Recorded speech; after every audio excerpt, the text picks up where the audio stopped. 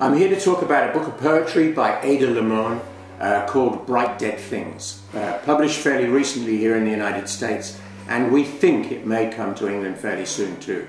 Ada was a high school person when I first met her, and she left to go to college. But as news from her over the past 20 years gradually filtered back here, it turned out she was writing poetry, featured in the New Yorker magazine and the New York Times. Ada is shortlisted for the National Book Award for this book of poetry, Bright Dead Things.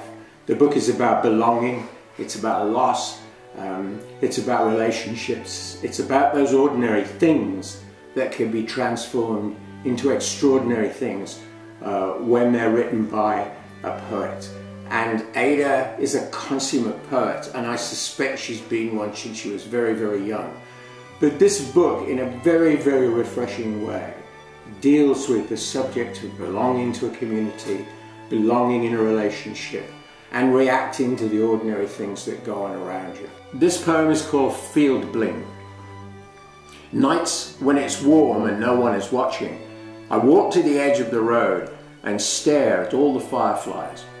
I squint and pretend they're hallucinations, bright, made-up waves of the brain. I call them Field Bling.